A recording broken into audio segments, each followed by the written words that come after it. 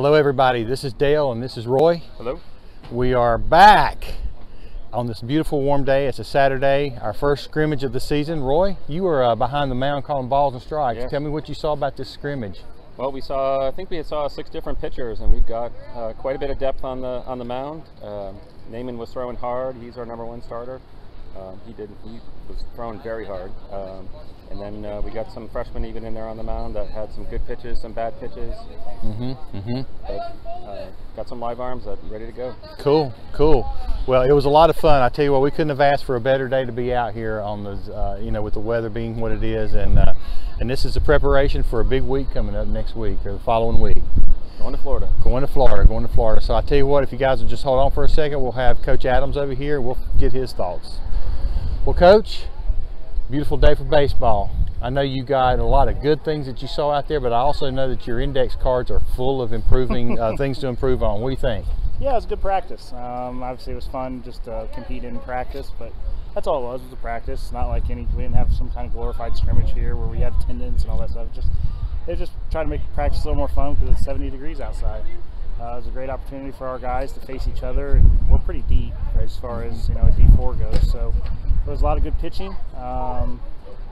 So our guys got very quality at bats. We had 2 or 3 arms that have been doing really well and throwing well for us. I didn't get to throw because I called it after 6 innings because we were hitting a lot, right? So it took a while. Yeah, it was fun. A lot of things we can learn from. A lot of things we need to do better. But it's great to get ready. So now next week in practice we can clean some stuff up before we get to Florida. Gotcha. Well, that's a week from tomorrow. I guess you guys are leaving a week from tomorrow for that. So yeah, that's going to be a lot of fun. Roy, what you got? I don't know. I was mainly watching the pitchers, and then there was some really good arms out there, especially a couple of the freshmen, first time seeing them pitch. That Noah and Alec look like they've got some real good potential there. Some really sharp pitches. Certainly a lot of wild pitches, but. The freshmen are freshmen, right? You know what they say, the best thing about a freshman is they become sophomores, right? So, but they're talented. Alec, in all honesty, hasn't pitched much, right? He's got a great arm, but he's so good behind home plate that at the middle school level, he never had to pitch. Wickline, he hit unlimited ceiling, unlimited. You don't say that very much. I think the only freshman I've ever said that about was Naaman Anderson when he was a freshman. Unlimited ceiling with Noah. It was really, really hard on Noah. I think when he realizes this game's supposed to be fun because it's really, really hard, we'll see more consistency out of him. But as you said, the stuff's electric. He had 3 or 4 pitches that just had nasty movement, hard and Noah's going to be really good. Now, is that going to be this year? I don't know. He'll be in better position, right? I mean, you can't win the Heisman Trophy playing baseball. At least I haven't seen it yet. No. If you can, so you just got to relax and remember to have a good time, and he'll do a great job. Right, Noah? What? Right? Just say yeah. So ceiling's unlimited with him. Honestly, I mean, you got to see the Lukes and the Nates and the Naamans and those guys that we've seen a bunch, but I'm a little disappointed that we didn't get to John or Brett because they've been throwing really, really good in practice, and I'm really happy with where both of them are on the mound, and so I'll have to figure that out on Monday. I'll probably let them face our hitters Monday in practice, but they're in a really, really good position. But honestly, we've been out here for 3 hours, and I didn't want to go any longer. So, but those 2 have been throwing the ball really, really well too. So I love where we are as a pitching staff, and obviously I thought with the stuff that our guys were throwing up there for early March, our hitters, I was really impressed. Yeah, Nick said something about wanting to do the doubles record again, and Nick was doubling it up today. Yeah, Nick's made some swing changes, which has taken 4 years because he's stubborn, and I love him, but he can be pretty stubborn. We've made a couple changes with his swing, gives him a little more natural loft, right? He doesn't have to try to force it up, We don't have that little hop in his swing anymore. So even the one you saw he missed, he hit about 310, right? Into right center. So, and obviously the one in the left was absolutely crushed. That was massive. Nick's made a bunch. He's made some major swing changes, so he's in a great position. Our guys have been working hard offensively because they know that we had 2 hits in the district. You know what I mean? So guys have been hitting all winter long. Trying to get better.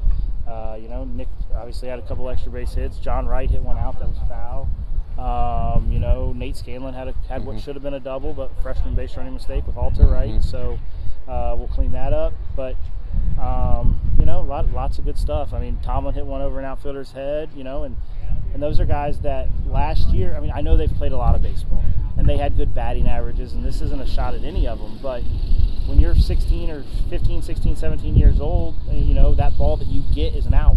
And now that you're a senior and you've been in the weight room for 3 years at 6 a.m., now the ball's over the outfielder's head, now you get doubles, right? So, I mean, you saw that from Tomlin, you saw that from Nate, you saw that from Nick and John, and you know, so I mean, I think, and you know, now you got the freshmen and the sophomores, you know, doing the opposite, right? So, you know, that's why the weight room's so important. It's what's made our program, you know, big. Sean does a phenomenal job.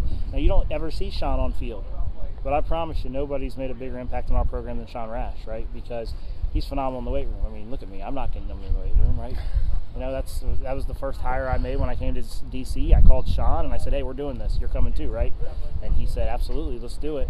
And you know, he fosters, so there's a lot of kids in his household. He can't be here every night, but I can tell you what, he makes a gigantic difference for our program at 6 a.m. And our guys have physically gotten stronger. They're gotten better in the weight room, all that stuff. So it's made a big difference.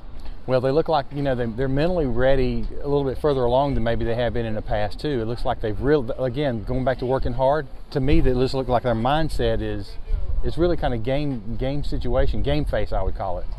Yeah, for the most part. I think some of the freshmen, like I said, are trying to do too much. They want to prove to everybody that, hey, I'm good.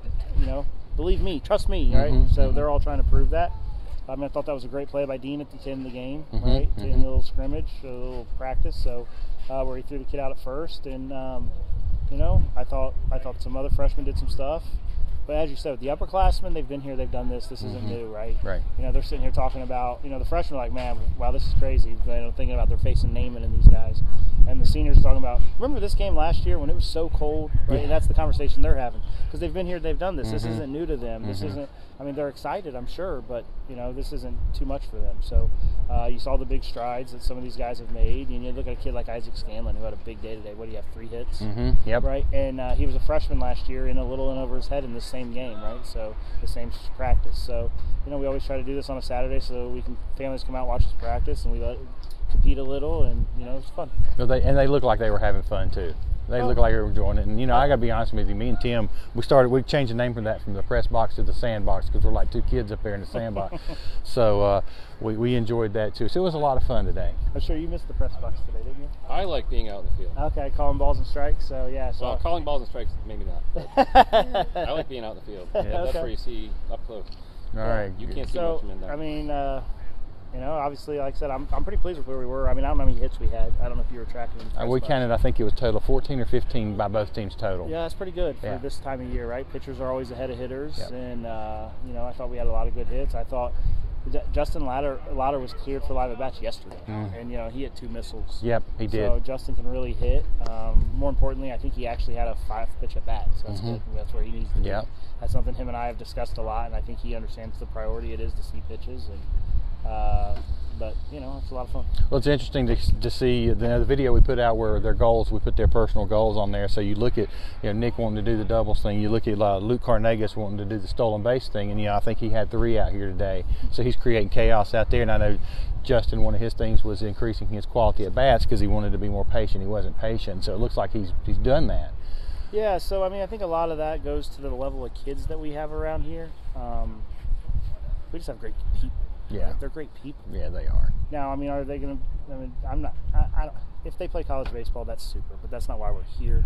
It's about becoming better men, and they're great kids, right? So, you know, we have that meeting where coach is kind of mean, right? And I'm brutally honest at the end of the year, and at the end of the season, we call them our exit meetings, where we're honest and we have direct conversation with kids, and it's the last thing they hear before they get back here, right? So, for a lot of kids, it becomes an obsession, right? You know what I mean? Because they want to prove them strong. They want to work on that thing that we said that they don't do well. And so then it becomes a goal for them, right? As I tell the players all the time, it's just a dream until you write it down, and then it becomes a goal. So, you know, I know we got some players that have stuff written on their bedroom walls and all kinds of stuff they're chasing. And I think that's important. And I think all that is, like you said, I mean, I loved the goal thing when I watched the video that you made because it sounds like it's clicking. They understand what they're trying to do, and if each player on the team gets 1% better every day, then we're gonna have a great season. Yep. If we go, well, hey, we won 20 games last year, we're really good, and they don't, then we're going to go 500, and it's going to be a really rough year. So, and so I think every kid on the roster is drastically improved, and it's going to be a lot of fun. That's great. That's great. Well, that wraps it up for today. About a week from tomorrow, the team's going to take off and head for Vero Beach, Florida. We're looking forward to a good time down there. We're looking forward to being in Florida where the weather's going to be nice and warm, where it looks like it's going to be 30s and 40s here again. So I'm looking forward to that. So until next time, this is Roy. And this is Coach Adams. And I am Dale, your voice. We're out.